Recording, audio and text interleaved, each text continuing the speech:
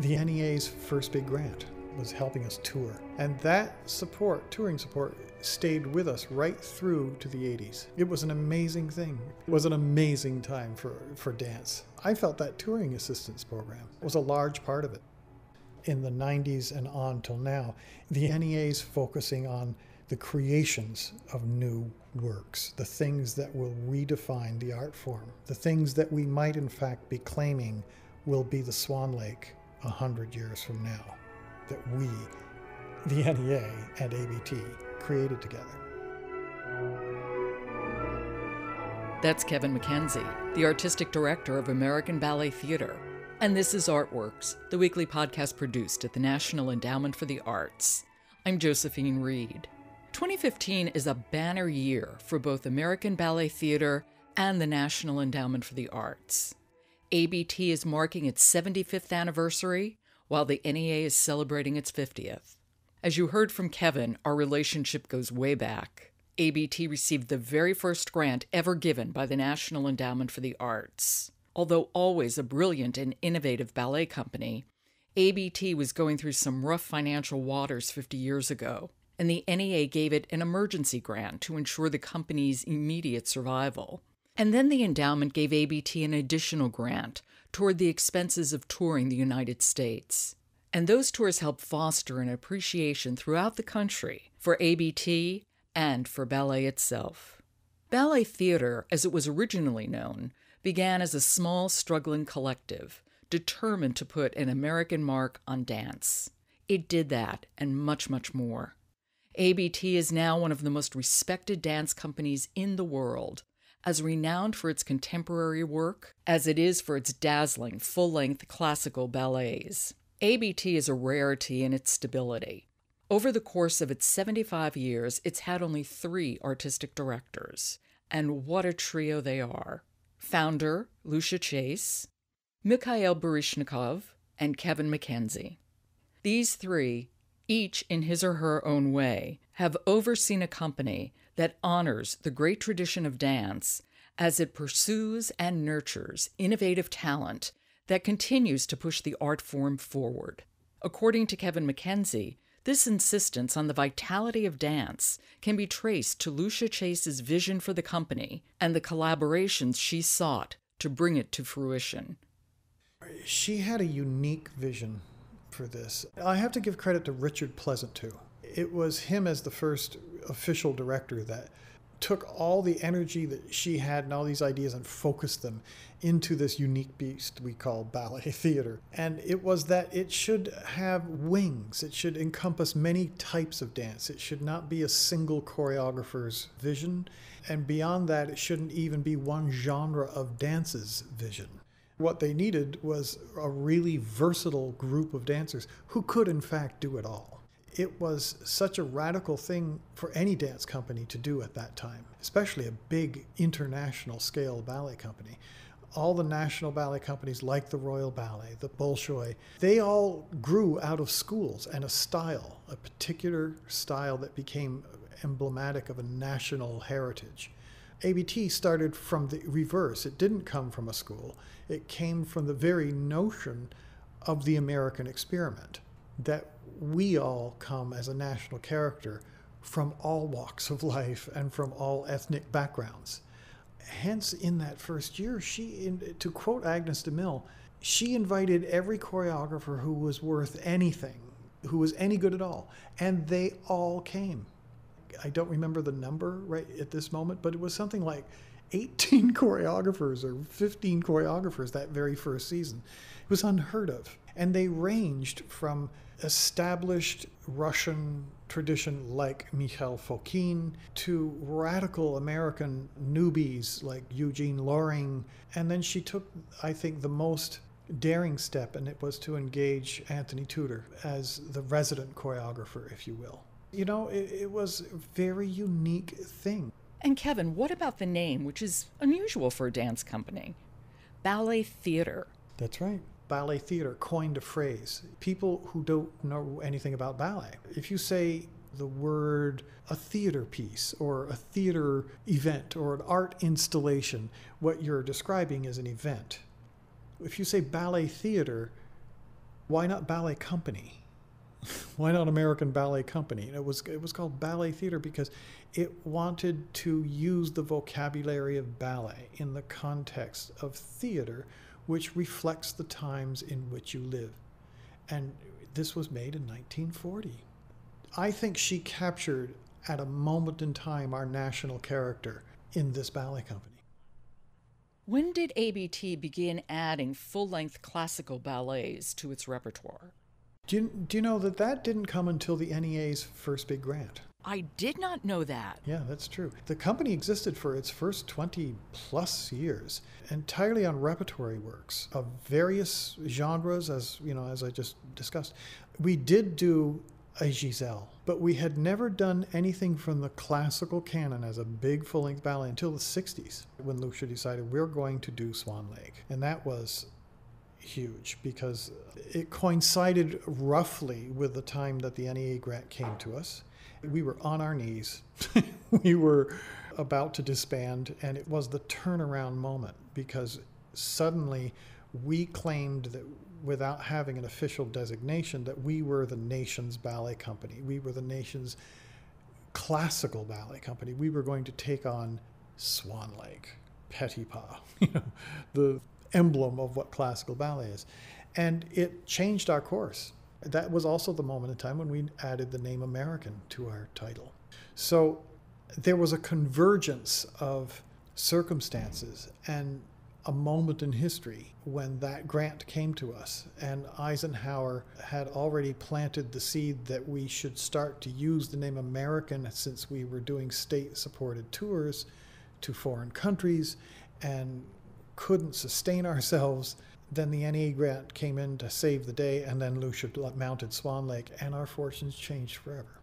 Do you think Lucia was on to something? What made her think going to classical ballet was the way to go? Do you have any clue about that, Kevin? I think it was because Swan Lake is an emblem of classical ballet, and classical ballet is the standard of measure by which you can measure not your uniqueness against other national ballet companies, but what does excellence actually mean?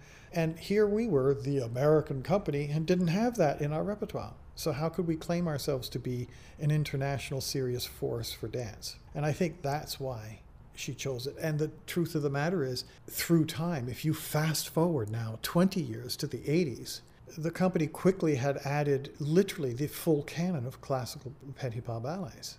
And indeed, it did become the standard of measure of how American dance stood in the world. But the thing that was still at that time unique was that ballet theater now not only did the classics and did them on a standard that put us on the world stage, we were still unique in our choice of repertoire that encompassed genre-crossing works. Anthony Tudor broke all grounds with coining the phrase psychological ballet. Agnes DeMille and Jerome Robbins, emerged with and from the company and crossed the lines to Broadway. There was something incredibly unique about the versatility. It was hard to suddenly, come the 80s, when Lucia passed the baton to Mikhail Baryshnikov, it became very difficult to say, what is a ballet theater dancer? The easy answer was versatile. By the time I came along as a director and was asked that question, I said, the thing is, we are no longer now unique in the world because all the other companies have tried to copy our model in that you have to do the classics because that's a standard of measure, but you have to do innovative work to see where the art form is going to go. The fact that ABT had been doing that from its inception didn't give us necessarily exclusivity to doing that. But what was different and made us unique to describe what a ballet theater dancer was the training. When you looked at a Russian dancer, it was unmistakably a Russian dancer. They had been trained in a very grand style, and if you looked at a French dancer, it was very precise, and you looked at an English dancer, and it was very reserved. And you looked at an American dancer, and it didn't have a physical look, but it had an energetic appeal that was palpable. And that is what made us and keeps us unique in the world. Well, your dancers, they're primarily American, but they do come from around the world. They come from all over the world. And, the thing is that we created what I guess would be called an American style based on that energy that I just talked of, because we had Cuban trained dancers standing next to Russian trained dancers, standing next to, British and French trained dancers, and a bunch of, wily Americans. And they all learned from each other. And eventually the Russians were no longer Russian and the Cubans were no longer Cuban, because they were taking what was the best of their trainings and what they observed and how each other worked. And a new thing was made, exactly the way this country was established. The patchwork, that's America. Yeah. Exactly. Yeah. Yeah. Exactly.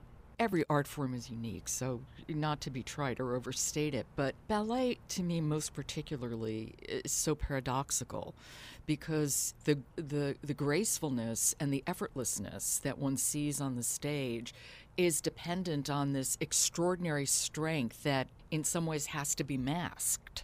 I think the thing that's unique about it, and where it separates itself in physicality from sports, is that where the similarities lie is that the conditioning has to be extreme, like many sports are.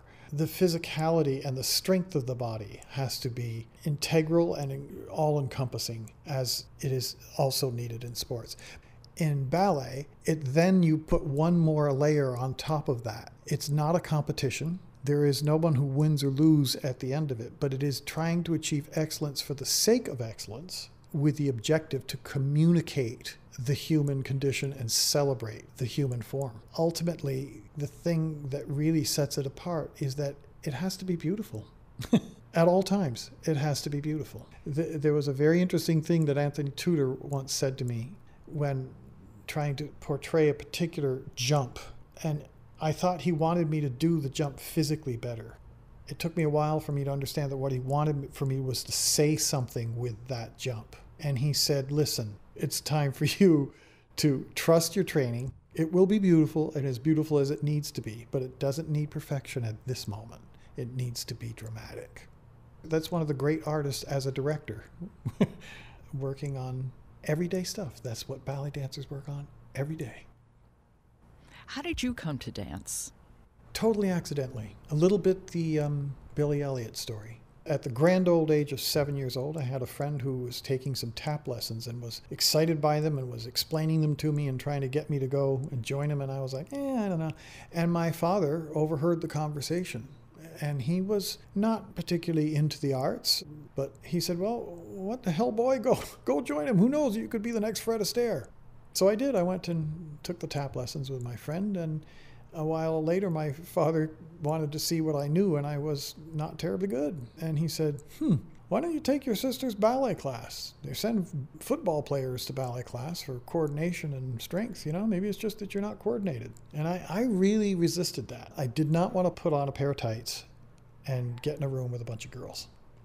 And the teacher was very good, worked with my parents and said, I'll give him a couple of private classes with just his sister. And if he can't deal with it, then, don't push him. And so they did that. And there was something about it.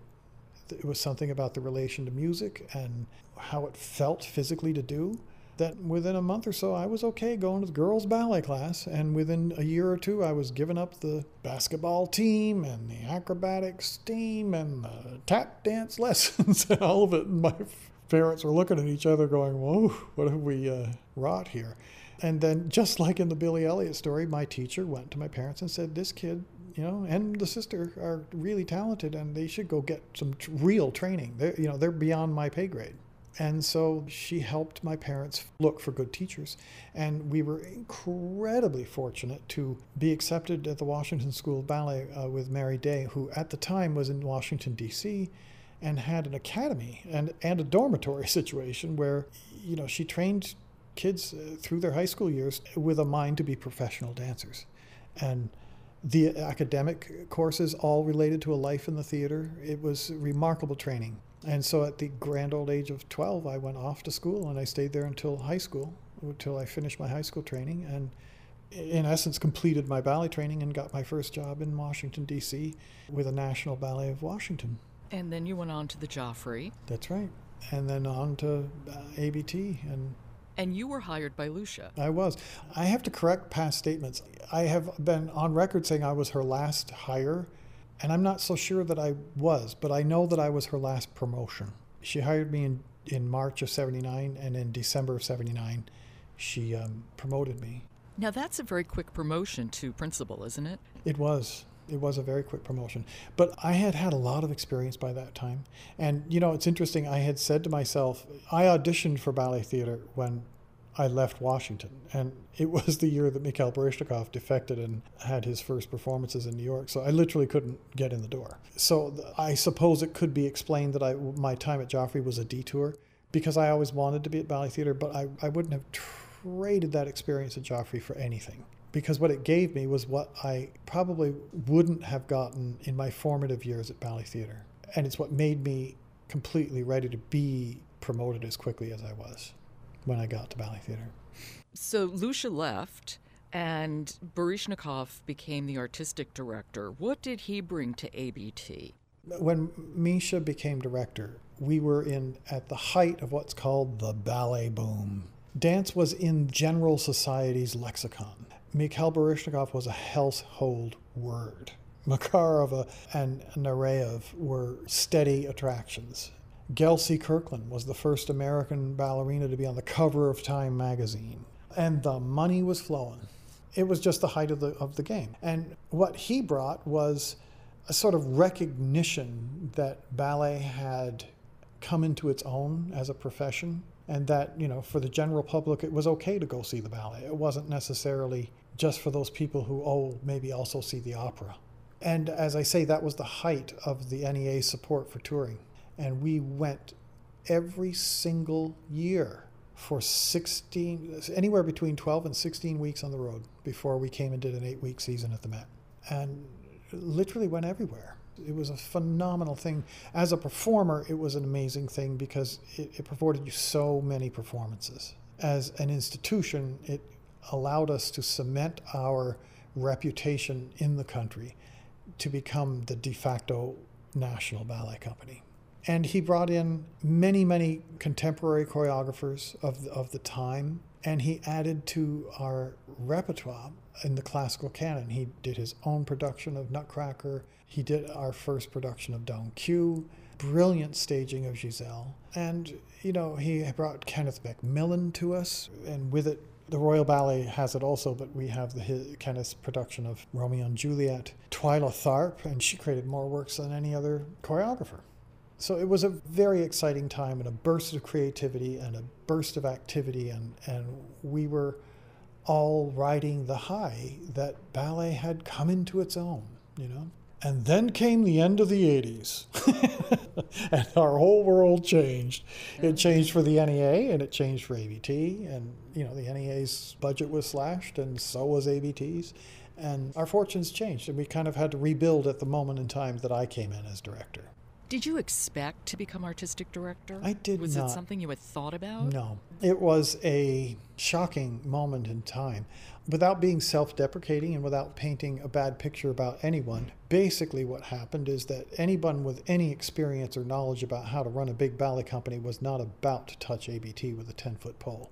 And I ended up with a job because I was known here at ABT. The dancers were very supportive of it. And basically, because of my relative lack of experience and as an administrator and my unknown track record as a director, the company had nothing to lose by giving me a try because no one else was going to do it. The choice was me or shut the place down. And the reason because of that was because of financial difficulties. We were correct? in such dire financial straits. It had eroded so quickly and so fast, as is the fate of artistic institutions in America. It only takes 3 or 4 key people who are either funders or star performers or good administrators to leave at the same time, and a place can go out of existence. So I just, I started the way I knew best and had some severe on-the-job training. And because every single person in this institution wanted me and needed me to succeed, I did. What is it that you wanted to bring to the company? Financial stability aside, which I know is nothing to sneeze at, but artistically. I felt that at the time I took the company, it needed to go a little bit back to its roots. It needed to rediscover the theater part of its roots. But ultimately, I felt that there was nothing wrong with its mission. I wanted to continue the tradition of expanding the classical repertoire and expanding relationships with very high-end choreographers and trying to explore new creators to promote them for, where's the art form going to go in the future. So it was really less about what I thought I could do for it, but how I thought I could do for it. And I think it was really just the sobering moment in time that I came in. I had to say to everybody, hey guys, just because we're ballet theater doesn't mean we deserve to survive. And we all have to remember that. We're literally only as good as our last performance now. It doesn't matter that we have a great history, because that's just the way it is in America. We have to earn our way out of this. Everybody went, okay, great. How do we do that? and I just set about programming the company one ballet at a time. Build it one ballet at a time, exactly. Ballet dancers are performers, which means, among other things, it's a jumble of ego and insecurity. So as artistic director, you both have to nurse fragile egos and also, I would think, sometimes foster a little humility. That's quite a juggle. It is. But I think that there was I was lucky in that when I came in, there was a generational turnaround also. I had a unique situation in that I was suddenly directing people in the principal ranks that 6-8 months prior had been my partners on stage, but they were all beginning the ending years of their careers. So I was able to set my sights on new talent and build an entirely new generation within about 5 years, and set the stamp of the expected behavior on that new generation. And that's the one that brought us into the late 90s, and a new culture had been sort of introduced into ABT that, basically, for better or for worse, you guys all have to understand that you have a director who grew up in a very large family. And I'm used to organized chaos, but one of the really unifying things is that when you got that many people to take care of, we don't have time for your ego. We have work to do, and we'll respect you and your talent, but we don't have time for your ego. And it's not okay to act out. And it was just a credo. And, didn't mean people didn't act out, but they knew that, we were either not going to put up with it or there just wasn't time for it. That's funny, because one of my questions was, does being one of 11 kids, did that prepare you for life in a ballet company? It took me almost 10 years of directing to suddenly realize the shock of recognition in that statement. But I do, in retrospect, I absolutely believe that's one of the keys to my longevity here, is that I've been preparing for this since I obviously, from a sociological viewpoint, my entire life.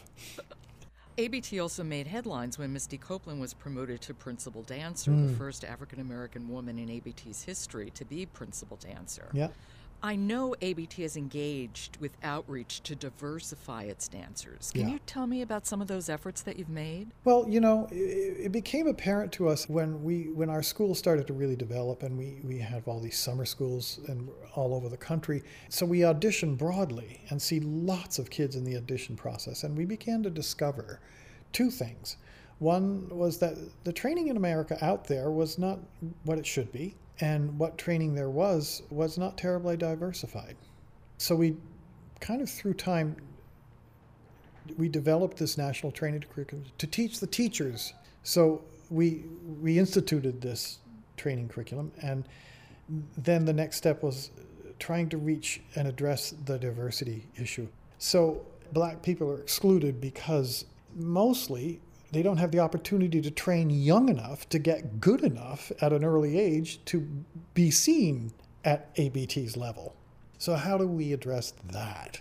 And we set about doing outreaches to schools around the country. We established a partnership with the Boys and Girls Club of America, which is where Misty was discovered, by the way, and have entered into those communities through local ballet companies and their schools to help us identify young students of color or teachers who teach in the communities of color, to help us identify the talent and then give them scholarships to train and give them access to really good training through our national training curriculum. And the reason we go through all this is that, well, now wait a minute, we're the nation's ballet company. And if ballet is going to get rid of this elitist thing, then we have to reflect the country.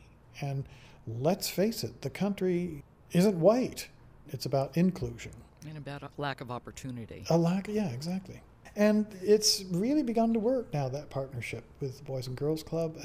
And of course, Misty, God bless her, she goes out there and she, on days off, she's, for free going on the Boys and Girls Club. And, she's aware that she is an avatar to that entire community.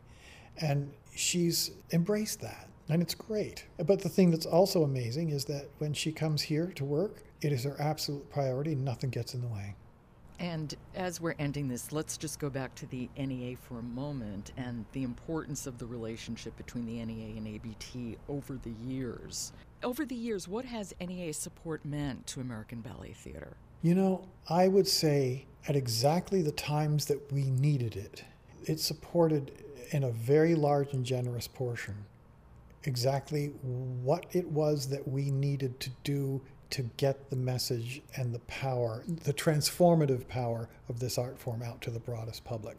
And in the 60s, 70s, and 80s, it was helping us tour. But in the 90s and on till now, it's focusing on the creations of new works, the things that will redefine the art form, the things that we might in fact be claiming will be the Swan Lake 100 years from now, that we, the NEA and ABT, created together. And Kevin, what about the significance of the NEA to the cultural vitality of the country over the past 50 years? I think that it's certainly not what the European model is, but what it has addressed is the notion that the arts are an integral part of what it means to be a civilized society. That the performing arts, the visual arts, literature are the key to thinking in a language that is free to invent. If you will, I think part of the American entrepreneurial spirit, sort of daydreaming, limitless ability to think up something new and take a chance on it, that's the type of thinking that immersion into the arts promotes. And that's what the NEA promotes. And finally, tell me the most rewarding aspect of your tenure as artistic director of ABT. That we're still here. Amen, and I am so glad. Well, that makes two of us, and thank you. Thank you, Kevin. I really appreciate it. Thank you. That's artistic director of American Ballet Theatre, Kevin McKenzie. You've been listening to Artworks, produced at the National Endowment for the Arts. September 29th, 2015 marks our 50th anniversary. Check out our website for stories from around the country about the wonders of art, or contribute one of your own. Go to arts.gov to find out how. For the National Endowment for the Arts, I'm Josephine Reed. Thanks for listening.